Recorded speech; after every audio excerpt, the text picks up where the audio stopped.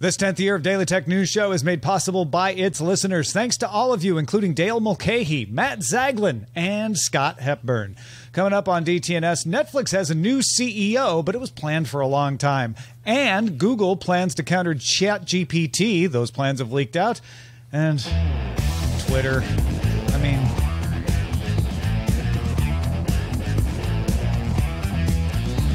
This is the Daily Tech News for Friday, January 20th, 2023 in Los Angeles. I'm Tom Merritt. And from Studio Redwood, I'm Sarah Lane. And I am Chris Ashley. Drawing the top tech stories from Cleveland, I'm Len Peralta. And I'm the show's producer, Roger Chang. You didn't want to give a geolocation. You're incognito. I am Chris. I am omnipresent. Chris Ashley. Chris Ashley everywhere and is nowhere. the location. Exactly. All right, man. Let's start with the quick hits. T-Mobile disclosed in a regulatory filing that a malicious actor accessed data on 37 million customer accounts, including names, birth dates, and phone numbers, starting on November 25th. T-Mobile detected the activity on January 5th, and then fixed an exploited API flaw within 24 hours. This is T-Mobile's second major breach in a year, with a threat group stealing source code back in April. Amazon announced it will increase the price of Amazon Music Unlimited in the U.S. and U.K. as of February 21st. Prices will increase by either $1 or £1 per month, depending on where. That includes student plans. They're all going up. Standard U.S. individual subscriptions, for example, will cost $10.99 a month. Apple Music and Deezer made identical price increases last year, and Spotify has indicated it's probably going to raise its price pretty soon as well. The Verge has more details on Samsung's new prototype 360-degree foldable display. Samsung Display, that's the subsidiary that makes Samsung screens, showed off the Flex in and out display at CES earlier this month. It does rotate 360 degrees, basically folds both inward and outward, with a new water drop hinge design that is supposedly going to create significantly less visible crease by forming a looser shape. Although Samsung's Fold line is still using displays that only fold flat in one direction, the new Flex in and out design could show up in an upcoming device, perhaps the Samsung Galaxy Z Fold 5, which we don't know when is going to be released. Yeah, or they might change the name to the Galaxy Z 360 Fold. The Flex in and out. Or the Galaxy Z Flex. Kind of like that, actually. Yeah. To mark the 40th birthday of the Apple Lisa desktop, the Computer History Museum, with the approval and cooperation of Apple, released the source code for the Apple Lisa Office System 3.1 that was originally released on January 19th, 1983. The operating system comes in at 26 megabytes, so clear that off if you want to download it. And it's licensed under Apple's academic license agreement, which allows for non-commercial open source use of the code. A new report from Canalys found that Xiaomi smartphone shipments in India fell 40% on the year in Q4 to 5.5 million units. As a result, for the first time in 20 quarters, Xiaomi did not ship the most phones in that country, falling to third. Samsung retook the top spot for first time since 2017, and Vivo shipments rose 13% to take the number 2 spot. Overall smartphone shipments in India dropped 27% on the year to 32.4 million units. All right. That's a big change in a big market. Let's talk a little bit about that Netflix news. Yeah, so in yesterday's show, right in the middle of the show, we got news that Reed Hastings was stepping down. But let's talk a little bit more about that and Netflix's latest earnings report. The company announced earnings Thursday, but started with that bombshell that Reed Hastings stepping down as co-CEO, with COO Greg Peters now co-CEO alongside Ted Sarandos. Hastings will remain as executive chairman of the board. Now, in a blog post about the move and the shakeup, Hastings said that Sarandos was promoted to co-CEO back in July of 2020, Peters to COO, partly because of long-term succession planning. So probably this was not a big surprise to anybody that Hastings says he will now want to spend more time on philanthropy. It was a good quarter to go out on. Analysts had expected a rise of 4.57 million subscribers, and Netflix almost doubled that, adding 7.66 million subscribers in Q4 to reach 230.75 million total subscribers worldwide. Also, every market grew. The U.S. and Canada grew at least 910,000 subscribers. Europe and the Middle East grew the most with 3.2 million new subscribers. The company met analyst revenue estimates with $7.85 billion in Q4. Missed on earnings, though. A lot of that had to do with some currency stuff in Europe. Netflix also thinks its ad-supported tier is off to a solid start and expects that it will bring in about $3 billion in annual revenue. New co-CEO Greg Peters said engagement is, quote, comparable to similar users on non-advertising plans. Yeah, as far as revenue, the company also followed up on plans to add a path to paid sharing of accounts, saying that those methods will roll out more broadly later in Q1 of 2023.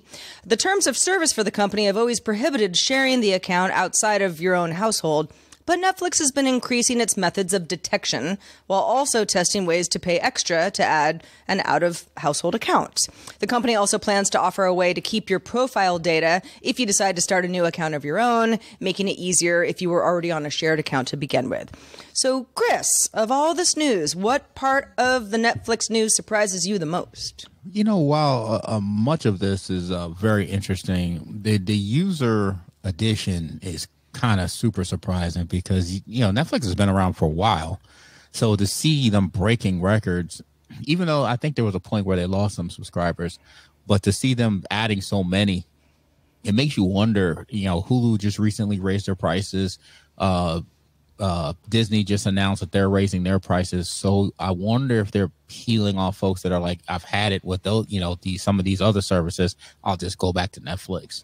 I was surprised by the numbers too, Chris, because there's for many quarters it's sort of like, oh, Netflix, you know, growth is slowing. The people who want Netflix already have it. Certainly, the U.S. and Canada was a market that had slowed quite a bit, yeah, and even lost subscribers at times. I don't totally know if it just means that the competition has gotten more expensive and people are whittling down what they decide to pay for. But you would assume that you would probably already be a Netflix subscriber and drop something rather than become a Netflix subscriber out of nowhere, given all the choices that you have. I agree. I wonder how many of these are returning subscribers. I wish they would give us that report. I imagine it's not the majority, but I wonder how much of this chunk is a subscriber who said, I'm tired of the price increase. Done. I'm out. I'm mad. I'm not coming back. And then realized they missed things on Netflix because some of the analysis had been like, well, Netflix is having subscriber growth problems because it's making too many massively appealing shows. And I'm like, well, you may not like those massively appealing shows. You may consider them lowest common denominator, but the reason they make them is because they appeal to people. And if that's the case, if they really do appeal to people, then people will probably pay to watch them. And this seems to bear that out, which is, yeah, Netflix has got a lot of popular stuff on there. And over the holidays, they had big hits like Wednesday. They've had all kinds of other stuff, movies and things, Glass Onion. So I feel like this kind of vindicates that Netflix is making programming that people want, even if it's not what you or I particularly might want at the time. Yeah, adding content should never be seen as a detriment. You know, you can never speak for what everybody likes, right? So the more content you have, the more people you have an opportunity to attract. But certainly there should be something said as well about the ad-supported version of Netflix too. It allows them to come in at a cheaper price. And so certainly that'll attract more people as well. And finally, I love the fact that they're embracing the sharing of accounts because, you know, we saw through Napster and all those things, when you just go hardcore after the people that are, you know, sharing these type of things, it never ends well, right? And it wasn't until they started embracing it where they're like, okay, we'll stop coming after you and we'll create a methodology for you to buy these things one-off like you want. People embraced it and they rolled with it. So I think Netflix is definitely doing the right thing when it comes to that as well. I think Netflix is smart, too, because they said in the earnings call that as they roll this out more widely, they expect some backlash. They expect people to cancel accounts because they see that message and get upset. They're prepared for that. And they know that will have an effect on its numbers. But the tone that I got was that, I mean, a lot of those people will come back same way they did this last quarter. So, yep. Yeah. I wonder if the weather had anything to do with it too. At least in the United States and Canada. You I think that's a factor for sure. Yeah. Alphabet announced it will cut 12,000 jobs, roughly 6% of its global workforce. CEO Sundar Pichai said job cuts are going to fall across the entire company in all regions, though the Wall Street Journal said recruiting and projects outside of the company's core businesses would be more heavily affected, at least according to Wall Street Journal sources. Google makes up about 75% of Alphabet's employees, so you can imagine that even if it's evenly added, Google's going to have the most losses here. And Alphabet is one of those companies, like all the other tech companies we've been talking about, who had overhired. Sundar Pichai made the usual thing that tech CEOs make now and said, it's my responsibility. Alphabet had added 37,000 employees last year. So still a net gain on the year, I guess. Yeah, but the New York Times source say that Google founders Larry Page and Sergey Brin have called in to give advice in response to the rise of ChatGPT, which is interesting. I didn't even hear about this until 2 weeks ago.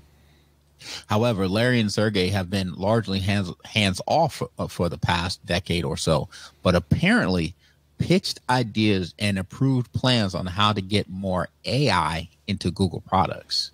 Yeah, and something that might, offer a little bit of a slice into what that might be is a slide presentation indicating that Google has plans to show off a search engine with chatbot features sometime this year. Also planning to introduce more than 20 projects somehow related to AI at Google I/O, which happens in May. The slides say Google thinks that copyright, privacy, and of course antitrust are the primary risks to rolling out new tools. Yeah. That's why Google's slow. If everybody's like, why are they so slow on this? That's why. Because they know copyright, people are going to come at them. Privacy, the public's going to come at them. Antitrust, any product they put out, if it's anything similar to anybody else, the government's going to come at them. Going to Washington. Yeah. Let's go through some of these projects that the New York Times said were mentioned in the slide. An image generation studio. That seems like a no-brainer with Dolly out there, right? Mm-hmm. Mm-hmm. Yeah, and the fact that you see a lot more folks, starting to take advantage of these fake images that are being created and, just being able to use them in general marketing and stuff like that. Definitely. That's almost table stakes at this point. Right? Well, yeah. I mean, exactly. If you're Google and you know that people are making these images, you want them to make them using Google tools. A tool that would summarize videos by generating a new one. Now, that one is a little bit of a head scratcher. Is it like editing? Yeah, I'm curious. I mean, let's say a tool is going to take a look at what we're doing right now. We have a video version of the show. What does that tool give? Does it summarize what our show was? Does it try to say what we did, or is it just edit down, like, here are the important parts? Is it one of those, like, here's the Apple keynote in 10 minutes kind of things? Yeah, so I could see potential problems with that, because I think one of the episodes I was with you a long time ago where they started talking about how the news aggregation was being removed, and I think it was Australia. And so, because you're taking our content and now you're attracting people to your site, and we're not getting the money for our content. So I could see definitely something along the same that hits that copyright risk right there. Yeah. A product prototype tester. Okay, fair enough. More testing, more. That seems always good. Yeah. No brainer. Yeah. Something called Maker Suite, which lets companies create algorithm-powered product prototypes in a browser window. So you just go in a browser window and be like, oh, I want to do a customer service chatbot or something like that. I guess, somewhere along the lines they must have threw it against the wall and it stuck. So I'm not sure who's clamoring for algorithm-powered product prototypes, but okay. Palm Coder 2. This is a code generator like GitHub's Copilot. So bringing them up to Microsoft snuff there. Yep. Yeah, and things like that I see more play in, because definitely shortening the gap for folks to get into coding and creating applications. I always like. So anybody that does anything around that, I'm always for that. And it's only old people like us who will think it means coding for a Palm Pilot. So I mean, I would be like, excuse you, Tom, who are you calling old? But that's exactly what I thought at first. I was like, Tom? Collab Plus, or Colab, I guess, not Collab, COLAB Plus, Android Studio. Collab Plus Android Studio for building smartphone apps. I like the idea of this one. The ability to be like, I just needed to do this, and it's like, here's your Android app. Yeah, for sure. And much like the previous one, making app generation and coding a lot easier for folks. Definitely, because I can't code, but I always have like, man, I'd love to get an app that does this. That's the idea. Yeah. It's talk about no code. It's like negative code. And the last one I'll pull out of the New York Times article: shopping try-on, a YouTube green screen feature to create backgrounds. So call me nuts, but I understand the whole shopping try-on. People are trying to make this technology work in a way that we all use it. What would a green screen do to help me try on something? I don't know if this is like, if I cut and paste it badly from New York Times or it's just badly written, but I think what they're saying is, like a green screen, they can put you into something the on shopping you situation. Right. Yeah. It's not just like, put on that new pair of jammies and we'll give you a cool background. Right. Well, if you want to see what your new dress looks like when you're walking out of the Emmys, That would be Oh, of course, Yeah. Chris. Of So course. you're in the. I expect to be there next room, year. You're so. trying on an outfit. It's like, well, how's this going to look at the restaurant? How's this going to look? That's how I see it. Yeah. But when I get out of this horrible dressing room and fluorescent lighting. Yeah. I mean, this is the sort of thing. Well, this. So, yeah. All right. There'll be some YouTube folks who are like, "This is awesome." I mean, it's why not give people features like that? now, me personally, I have never, ever used the feature in any application or buying store where it's like, oh, let's see what this looks like on you. I find it to be stupid, especially with shoes, because I gotta walk in them. Yeah, I don't care what they look like. There was a shoe one in here too. I didn't put it in our Yeah. notes, but yeah. And it was like, okay, yeah, I know what the shoes are probably going to look like on my feet, but that's not my major concern. My major concern is, my bunion's going to hurt every time I take a step. That's what I need to know. That's GPT-5. I'll be able to tell you that. Yeah. I don't know. These all seem fine. None of them struck me as ridiculous or anything. I think the bigger deal is that Google is big and slow now. And the fact that this slide said copyright, privacy, and antitrust are our primary risks. I mean, OpenAI has to deal with copyright, privacy, and antitrust, but they're not like Google, where they're going to know immediately as soon as they put anything out, one or more of these are going to be a problem for everything they do. And that's what takes them longer to do stuff. Well, those are their primary risks. I would say any fool that takes on any of these things is your primary risk, is that it won't be around long enough for you to enjoy it. Yeah. Yeah. The one they put in search, the one they put in Google search, that one I feel confident will stick. Any of the rest of them, I don't know if I'd build your entire business on it. Yeah, good luck with that. Yeah. Folks, if you disagree, if you're like, no, you can trust him, here's why, email us or email us about whatever is on your mind. feedback@dailytechnewsshow.com. Andy Baio was the first to discover, or at least the first that we saw tweeted about it, that Twitter added language to its API rules on January 19th that prohibit the use or access the licensed materials to create or attempt to create a substitute or similar service or product to the Twitter applications. In other words, we don't want to work with third parties anymore. This comes just 2 days after Twitter had posted that Twitter is enforcing its long-standing API rules that may result in some apps not working.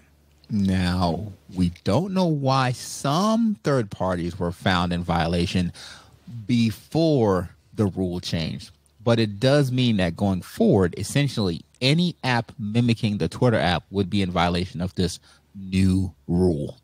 The Verge recently noted that an entire API team responsible for working with third-party apps was laid off in November.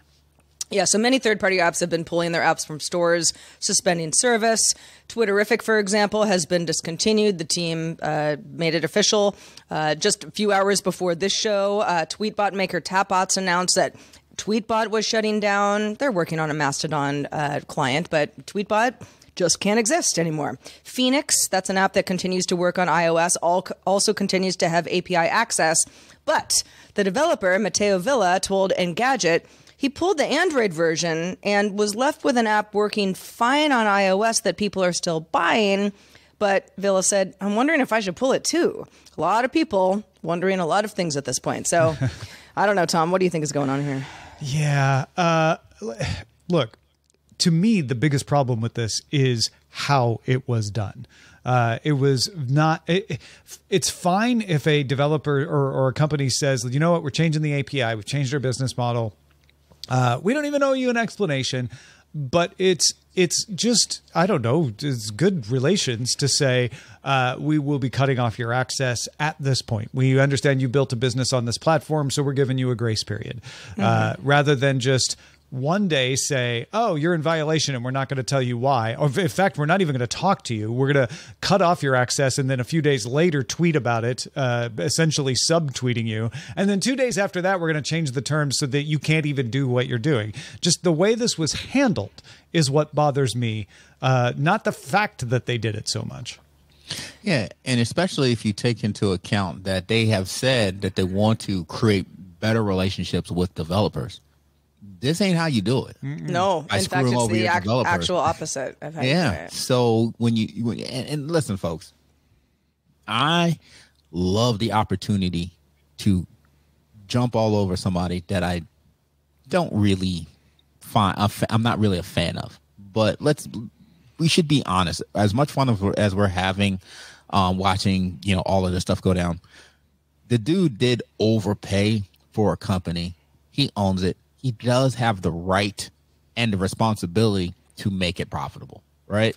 So he can do these things as he sees fit. If you're looking at the business model that previously existed and it's not making any money, you gotta kind of change it, right? And you got to do some of these things. But I think it's also fair in then saying you don't have to do it like this. Just be open, honest, be cool. Like, listen, we're making this change. Here's a warning. 10 days, this thing's going out. Because now you're going to have people who recently purchased, one of these applications, and it's going to be broken within, a couple of days or so, or it's already broken. And then what do you do to them? That now you're forcing these guys to either, look like the bad guys, and it's like, it's not their fault that the app's not working. As a TweetBot user for many years, there are many, many new Twitter features or even just experiments that the company has tried, or people lamenting, there's too many ads or they're not relevant to me. I never saw any of that because I use TweetBot. The whole time I thought at any moment this is going to go away, because why would Twitter want me to not enjoy all of its new features, whether or not I like the features? The company wants users to try them, to understand what people want and don't want. And so, yes, I figured this day would come at some point. The complete lack of communication is appalling. That said, so much has happened within Twitter that I don't really know who would have communicated this effectively, because as I understand it, a lot of the comms team is no longer there. Right. The teams that were working with third-party apps, it sounds like in large part, are no longer there. And, the folks who are running the business and trying to make a quick buck, I don't know that they really care about the developer community. The developer community is a big one, and I wouldn't consider myself part of that community. I'm certainly part of the community that enjoys the developer community because I like to have options. So, you ticked off a lot of folks. I just don't know how you bungle it worse.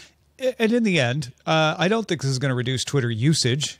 It will probably, as Chris pointed out, increase revenue because more people will have to use the first-party content, which has the ads. And I don't know that there's any short-term consequences at all to doing it this way.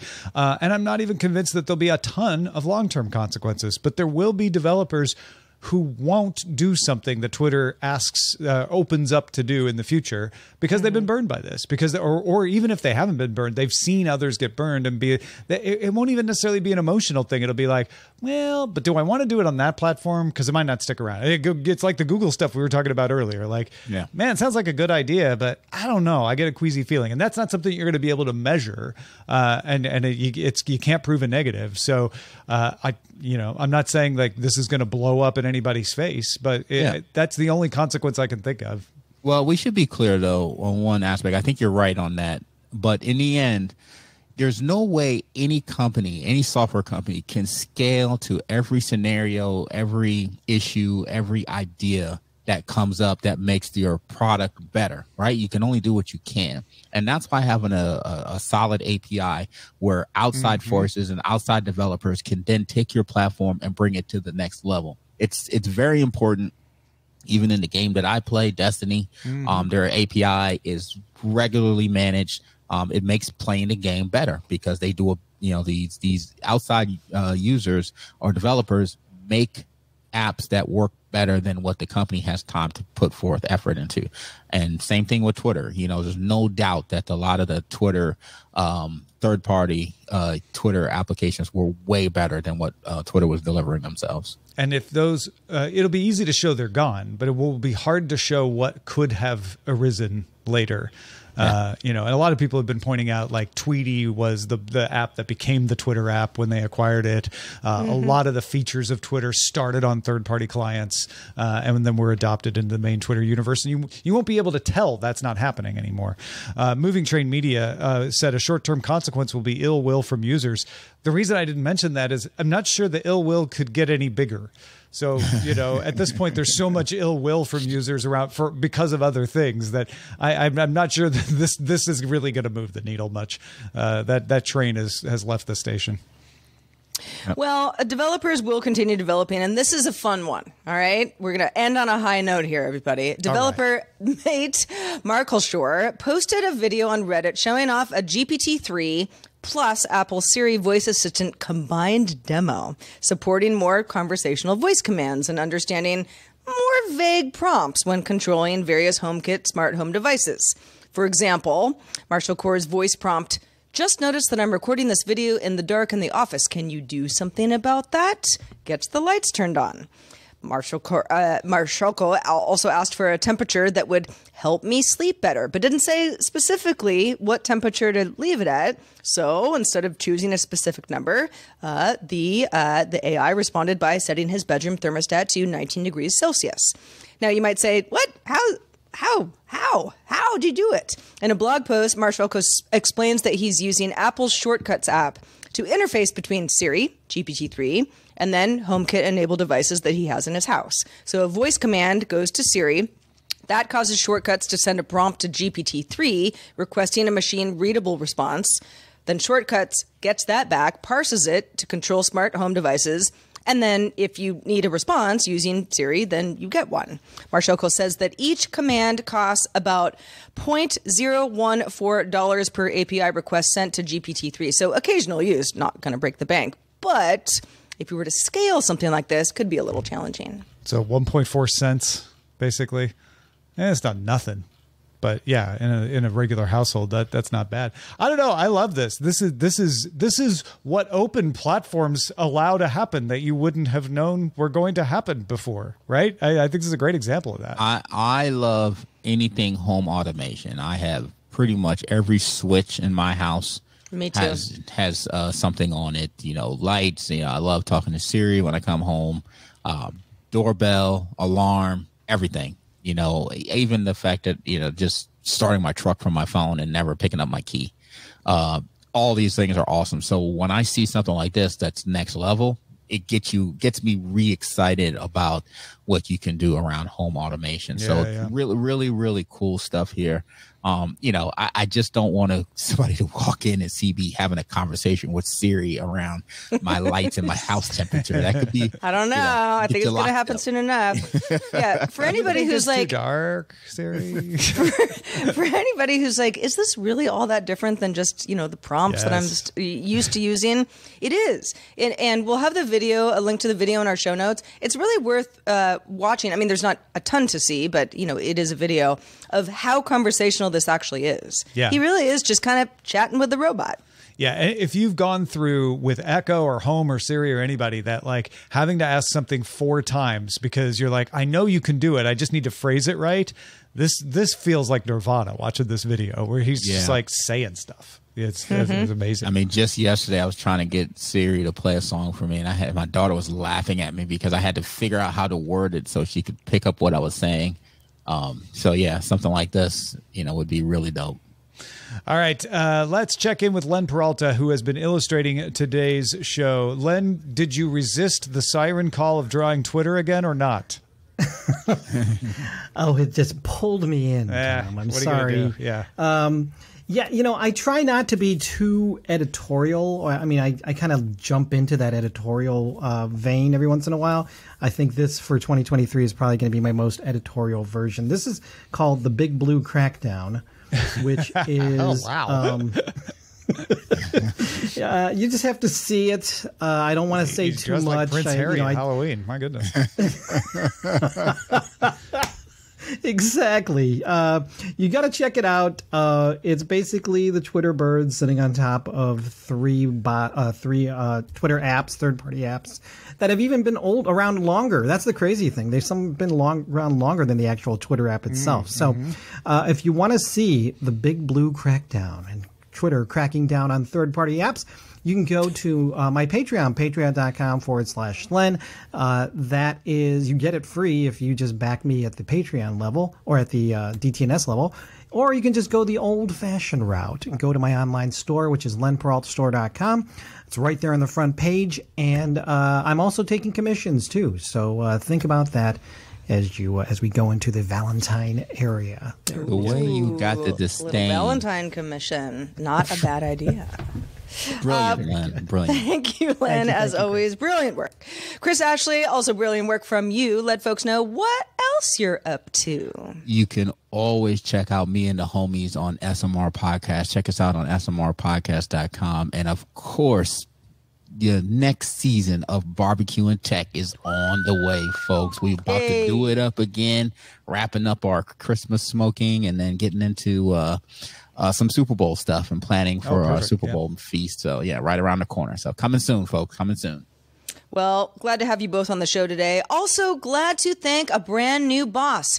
In fact, it's a family trust. Ooh. The Bain Family Trust just started backing us on Patreon. Thank you, Bain family. We trust you're happy. Yes, we're glad you put your trust in us. Literally. Quite literally. Speaking of patrons, do stick around for our extended show, Good Day Internet. We'll talk about all the things. You can also check out the show Monday through Friday at 4 p.m. Eastern, 2100 UTC. We do it live. Did you know? Find out more at dailytechnewsshow.com/live. Back on Monday with Lamar Wilson joining us. Have a great weekend, everyone. This week's episodes of Daily Tech News Show were created by the following people. Host, producer, and writer Tom Merritt. Host, producer, and writer Sarah Lane. Executive producer and booker Roger Chang. Producer, writer, and host Rich Straffolino. Video producer and Twitch producer Joe Kuntz. Technical producer Anthony Lemos. Spanish language host, writer, and producer Dan Campos. News host, writer, and producer Jen Cutter. Science correspondent Dr. Nikki Ackermans. Social media producer and moderator Zoe Detterding.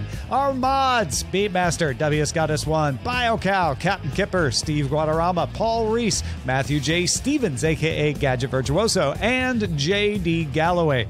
Mod and video hosting by Dan Christensen. Music and art provided by Martin Bell, Dan Luders, Mustafa A., Acast, and Len Peralta. Live art performed by Len Peralta. Acast ad support from Tatiana Matias. Patreon support from Dylan Harari. Contributors for this week's show included Nika Monford, Scott Johnson, Justin Robert Young, and Chris Ashley. And thanks to all the patrons who make the show possible.